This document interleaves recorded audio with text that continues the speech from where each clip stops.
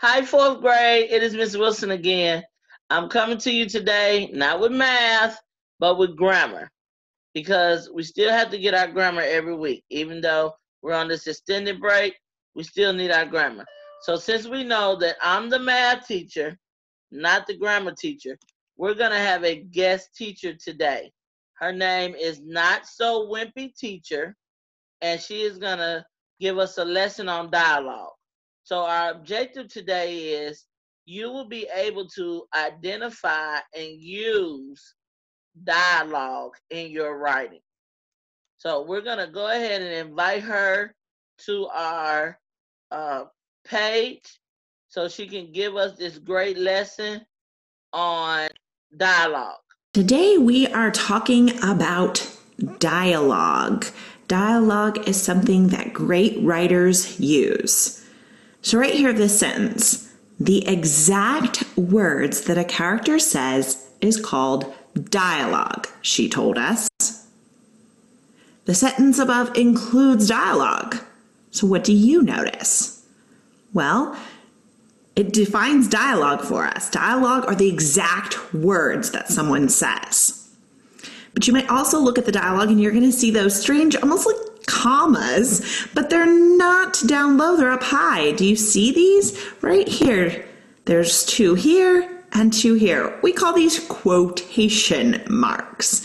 And the words that a character says are always between these two sets of quotation marks. So let's take a closer look at dialogue. All right, Mom told me to clean my room. Clean your room, said Mom. Can you see the difference? The first sentence up here, Mom told me to clean my room, does not use the exact words that Mom used. I'm telling you that Mom told me to clean my room, but I'm not telling you the exact words she told me. Down here, clean your room, said Mom. Now these are the exact words she said. She said, clean your room. All right, and you're going to see that the dialogue is between the quotation marks, and then it tells us who said it. I'm going to break down this dialogue. There's two big pieces included in the dialogue. First, we have the actual dialogue. This is exactly what the character said. Clean your room, said Mom. What she really said was clean your room. She didn't say, said Mom. She said clean your room. So that's the actual dialogue. But this over here, the said Mom, this is important too. It's called a tag. The dialogue is what was said, and the tag is who said it and how, sometimes how. This one just says said Mom, but it could have said whispered Mom, shouted Mom. It could tell you how, but it will definitely tell you who said it. So we've got the dialogue and the tag. Together they make up the complete sentence. All right, clean your room, said Mom. We're still looking at that, and we already pointed out that there are quotation marks. There's a set here and a set here. There's always two sets of quotation marks, always two. They come in pairs, they're like twins, and they hug or wrap around the words that the character actually said. Clean your room. So the quotation marks are around those words. Now, before the second quotation mark, there's always some sort of punctuation. And with this statement, there's always a comma. So dialogue is punctuated with quotation marks, and you're going to see some commas, but there's always going to be some punctuation here before the quotation mark. The way that dialogue is punctuated is different based on whether or not the sentence is a statement, like the one we've been reading about clean your room, whether it's an exclamation, that's one of the excited ones, or if it's a question. They're all punctuated slightly different. Also, dialogue can be punctuated differently if the tag is at the beginning or if it's at the end. We were looking at a sentence where the tag was at the end, the said Mom was at the end, but sometimes authors put the tag at the beginning and it changes how dialogue is punctuated. Let's take a look at some examples. First of all, we're looking at punctuating dialogue when the tag is at the end. This is the most common way you are going to see dialogue. Remember, I told you that it's going to be punctuated differently based on whether or not it is a statement, an exclamation, or a question. And so I have an example of all three here. Let's start with the statement. I baked some cookies, said Mom. This is a statement. And you're going to notice the exact words she said were, I baked some cookies. So we've got our quotation marks here, right before the first word she said, and we have quotation marks after the last word she said, cookies.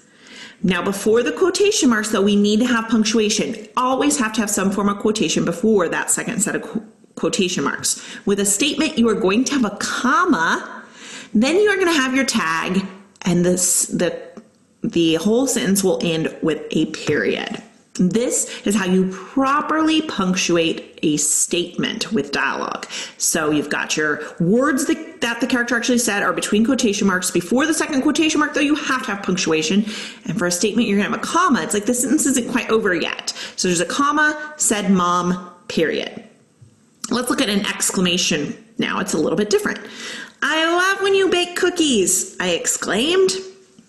Okay, the words that the character said, or I love when you bake cookies, you're going to notice a set of quotation marks. The first one goes before the first word, and the second goes after the word cookies. But before the quotation mark, we need punctuation always. And with an exclamation point, we're actually going to put the exclamation point there because we want readers to know that they should say that sentence excited. I love when you bake cookies. But there also has to be punctuation after the tag. There will be a period at the end of the sentence. So it's got the exclamation point inside of the dialogue, and at the end of the tag, it's got a period. There's actually two punctuations there, and that's very unusual. You don't see that too often unless you're punctuating dialogue. Let's take a look at a question. It's very similar to how an exclamation is punctuated. Can I have 2 cookies? I asked. What the character actually said was, can I have 2 cookies? So that's their actual words. And so they're going to be between quotation marks. There's one set here and one set here. And you have to have punctuation before the second set of quotation marks. And in this case, we have to have a question mark. It helps readers to know that they should say that like a question. And then after the tag, we have a period. So you can see that it's very similar to how the exclamation is punctuated. It is the statement that is a little bit different because it has a comma and the period. But some things you're going to notice about all 3. First of all, they always have 2 sets of quotation marks, and they always wrap around the actual words that the character said. You are going to notice that there's always punctuation before that second set of quotation marks. If it's a statement, there'll be a comma. If it is an exclamation, there'll be an exclamation point. If it is a question, it'll be a question mark. And you're going to notice that they always end in a period. All 3 types are ending in a period. So you'll see there are several things that are similar about these different sentences and how they are punctuated. All right, let's try some examples. So we have the example, the statement, I baked some cookies, said Mom, and I put the example up here so you could see it. But now we're going to try and punctuate this one correctly. Put your name on your paper, said Mrs. Cook. I like to start by figuring out what the exact words the character said are so that I can figure out where to put my quotation marks. So what did Mrs. Cook actually say? She said, put your name on your paper. She didn't say, said Mrs. Cook, right? She just said, put your name on your paper. So I'm going to go ahead and start by putting quotation marks here before the P, and your quotation marks on your keyboard should be next to your return key. And then the last word she said was paper. Put your name on your paper, said Mrs. Cook. Perfect. But now I know that before the quotation mark, there's always punctuation before the second quotation mark. This is a statement, and so I know a statement has to have a comma before the second quotation mark. And I know when the tag is at the end, they're always going to end with a period. So just like the example, I've got my quotation marks, I've got the comma, and I've got my period. All right, let's look at another example. I love when you bake cookies, I exclaimed. That was our example, so let's try this one. Don't forget your lunch, yelled Mom. Okay, so she's yelling, so we know it's an exclamation. But first I want to find the exact words that she said. Her exact words are, don't forget your lunch. That is what came out of her mouth. So I'm going to make sure my quotation marks hug those words. Don't forget your lunch.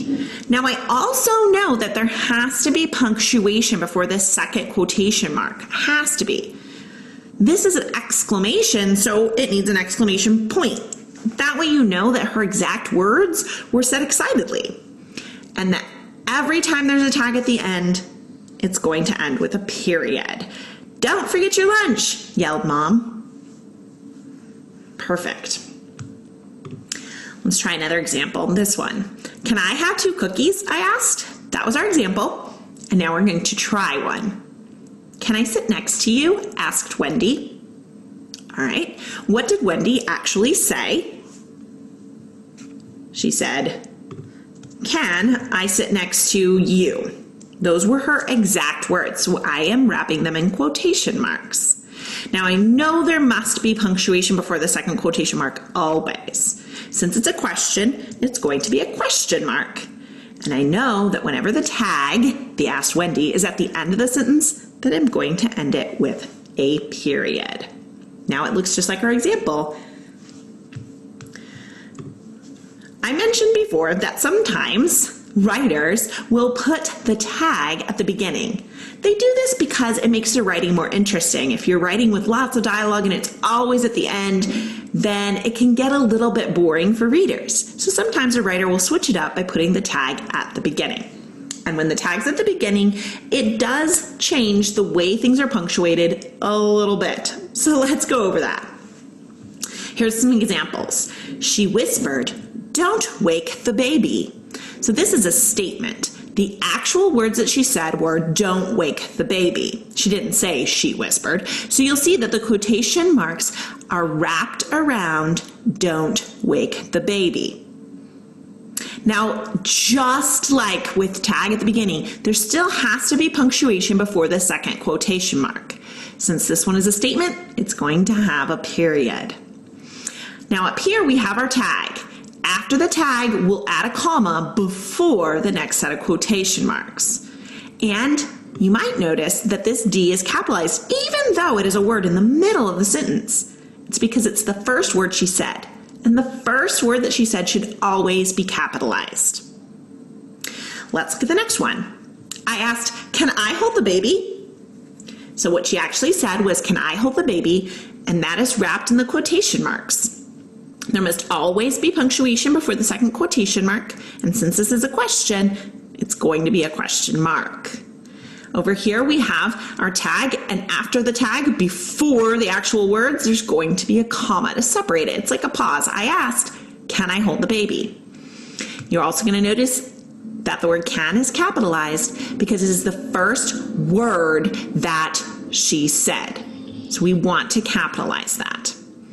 The third example is, "She exclaimed, 'Of course you can!'"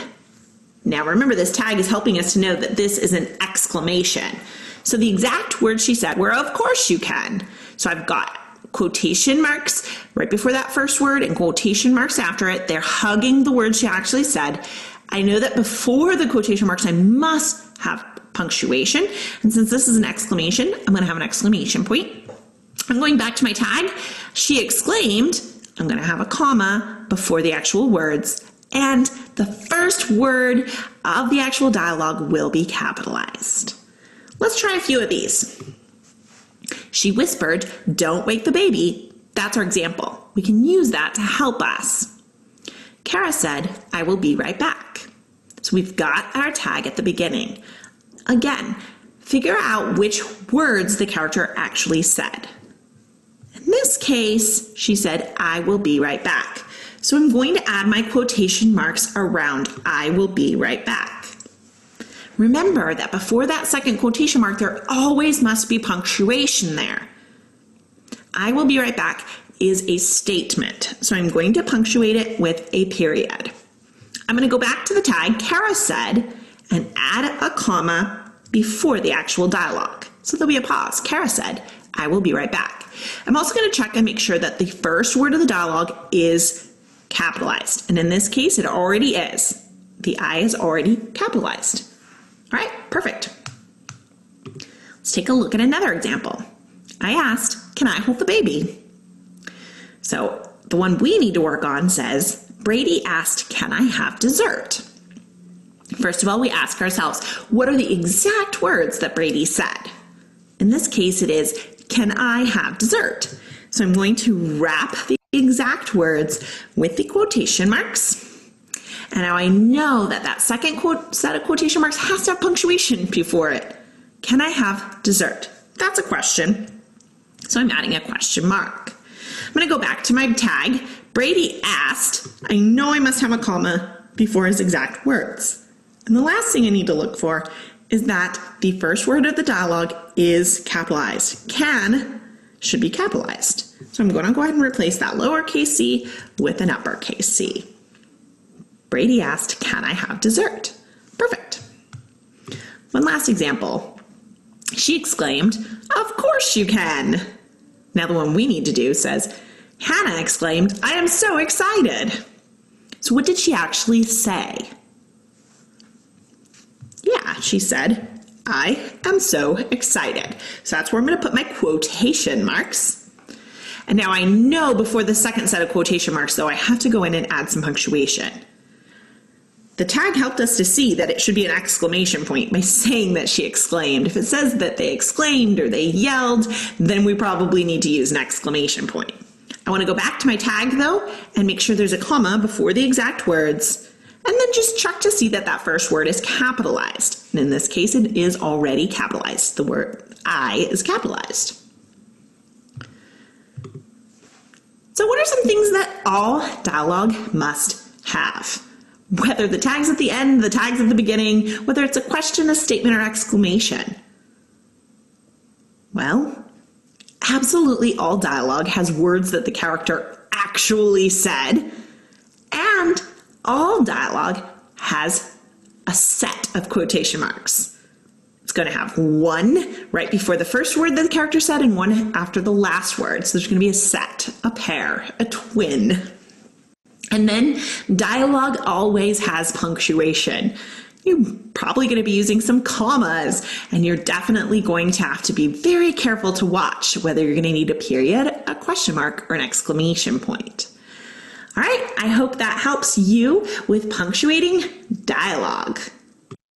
It did help us. I really learned a lot. It's bringing back my 4th grade memory of grammar. So I hope you enjoyed our guest speaker. I learned a lot from her. I hope you learned a lot from her. Definitely take this time now. Let's write some dialogue. Write the words that are said to you, the things that are coming out of my mouth. Let's write some dialogue, and remember that we got to have a pair quotation marks. All right, so till next time, I so enjoyed myself. Bye.